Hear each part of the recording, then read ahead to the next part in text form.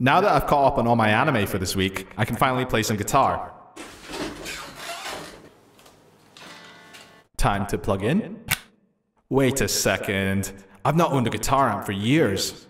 How am I meant to play electric guitar without an amp? If only there was some way to simulate a guitar amp in my DAW.